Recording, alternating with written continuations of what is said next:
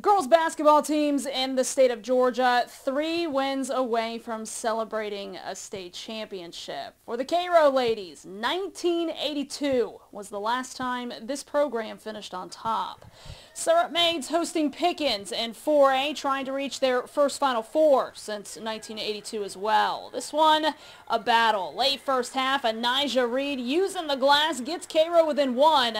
They trail by 2 at the break. Second half, the chess match continues to the very end. Just over a minute to go, Reagan Hardwood gets it done. It's 49-47 Pickens. Under 40 to go, Cairo ahead to Janijah Cooper. Tough bucket. She would miss the and one, so we're tied at 49 all. A Pickens turnover and a foul gives Cairo the last look, and Bria Vicks goes to the line with just over 2 seconds to play for a 1-and-1, and ice in her veins, folks. She drains both, sending the Syrup Maids to the Final Four with the 51-49 win. I gotta make them.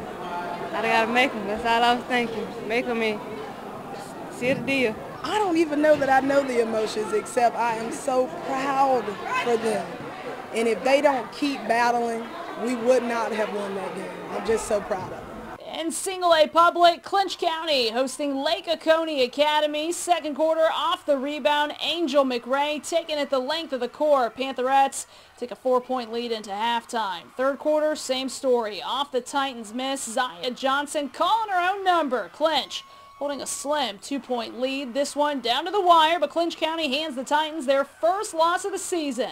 Pantherettes, Final Four bound, 57-53 your final. And I told their coach that all I know is I'm glad I won the coin flip. I told my girls in the locker room before this game that I would much rather go on the road in the Final Four, that I thought that this was the most important game to have at home. In Tallahassee, Allison Posey, ABC 27.